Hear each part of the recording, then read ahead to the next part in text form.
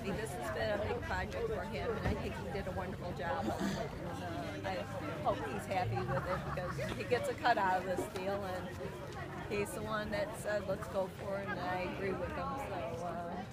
And I get to go home earlier. I hear there's a snowstorm coming, so so not for you guys, but Michigan. Yeah. Oh, I see. You're from Michigan. Yes, I'm from Detroit, Michigan area. So my husband just called me and said, you might want to get started as soon as you can. So yes.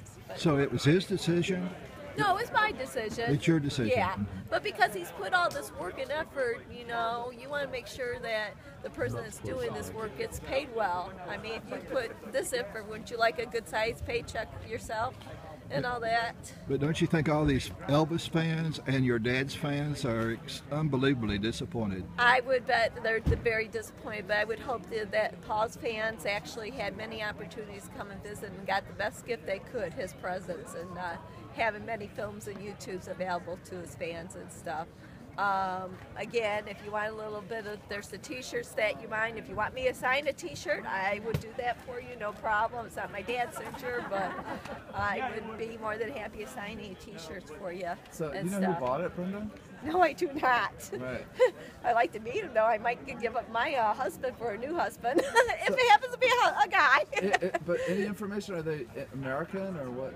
I'm not sure. I have not been told. And what was the final price?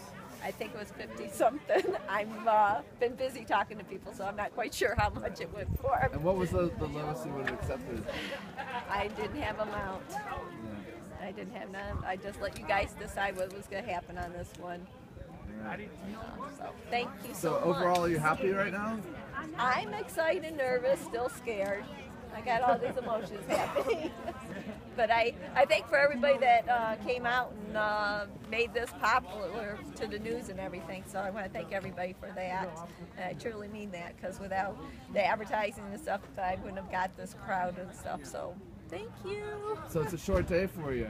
What are you going to do for the rest of the day? My husband says we have a snowstorm happening that's coming tonight, so hopefully I'll get home before that.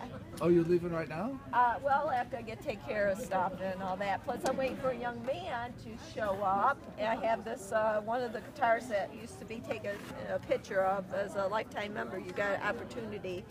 And his name is Forrest Ford. And I wanted to present this to him, so I might be hanging around until he gets here. But if you don't know much about the buyer, but what do you, I mean, in a way this might be good news because possibly it's someone that wants to keep it all together. What do you hope happens with all this stuff? Well, I hope that they take care of it and treasure it, and hopefully maybe they'll continue to show it to the Elvis fans. I'm not sure, as we know that the house has to be sold separate, so there's going to have to be a bid on the house now because of issues with that right now at this